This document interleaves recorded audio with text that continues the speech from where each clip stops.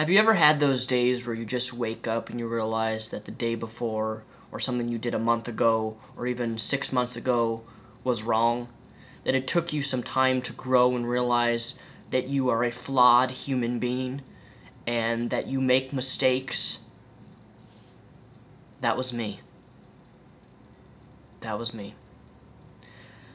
This morning when I woke up, I felt inclined to watch some of my older videos that I made about Anita Sarkeesian, some of my newer videos, and I came to the conclusion that I was wrong on every single one of those videos.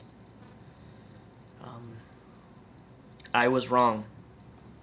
And I now see the truth, and the truth is that video games does cause domestic violence against women.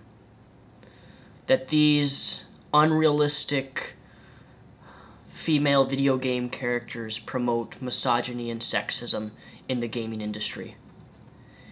In fact, the gaming industry with these female video game characters is so tainted with sexism and showing these scantily clad women with cleavage and these, video game characters like Lara Croft being objectified and made out to be sex objects, that gaming is no longer for me.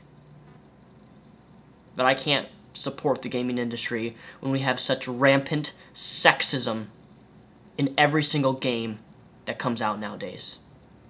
And I made videos about Grand Theft Auto here on my channel, and I realized that video was wrong. That video, that Grand Theft Auto is a leading cause of violence in today's world. That these children that are playing Grand Theft Auto are being taught to beat women with baseball bats. Just yesterday, in my apartment complex, saw a guy run out and punch a woman in the face. Where'd that stem from? Grand Theft Auto. What other game teaches you to harm innocent people? And my videos to Anita Sarkeesian, I'm sorry for criticizing you because that was wrong of me. And I realize that you're a pop culture critic. You have experience and knowledge in the gaming industry. You've played games for your entire life. And that I've only been playing games for roughly since I've been 8 years old, and I'm 23 now. And you've had far more experience in the gaming industry than I ever could.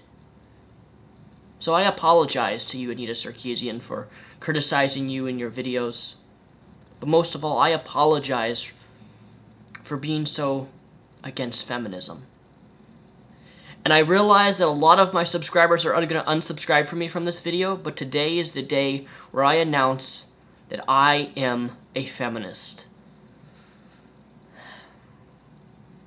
I realize that feminism stands for equality among men and women, that it strives for men and strives for women.